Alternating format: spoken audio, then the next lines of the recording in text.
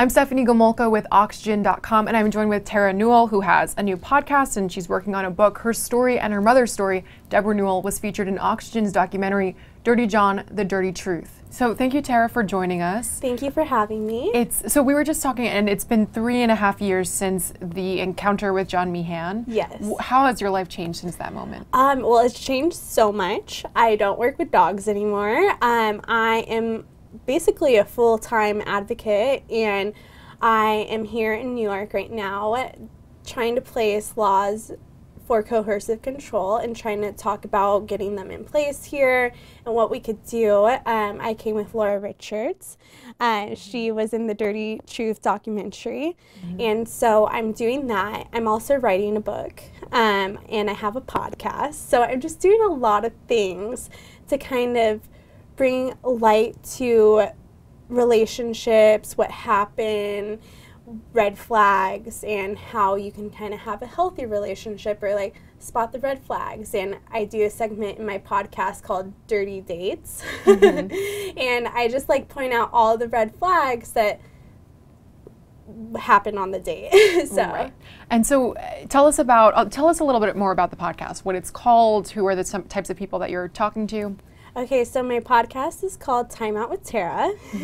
I talk and I interview a lot of interesting people, a lot of people with stories, and then just a lot of influencers, celebrities, and so on. We talk about dirty dates, but I also like to interview them and get to know them and see what they want to promote, what they want to talk about, because I feel like when you go on a podcast or a TV show, you have like an outline of what you're supposed to talk about. It's not whatever you want to give. And just in terms of the book, is the book along the same lines of talking about those red flags, or is it just more about your life? So it's going to be about my life and my childhood and the event that happened, and then the aftermath of that and how I was able to cope with everything, get help, and how I was able to spot the red flags with John. And for people who aren't maybe familiar either with the Bravo show or with your story and your mom's story, can you tell us a little bit about it? My stepdad tried to come after me, and I was able to defend myself, and I ended up killing him and defending myself. And you've talked a lot about the PTSD and being diagnosed since then. What has it been like sharing that story with the public? I feel like people have more so compassion because I went through such a traumatic event. And a lot of people go through traumatic events, maybe not what I went through, but it's a trauma. And unless you really know what's going on with you, you can think you're crazy. And so I felt like I was crazy at a certain point because I would have these meltdowns, these triggers, and I wouldn't know what to do.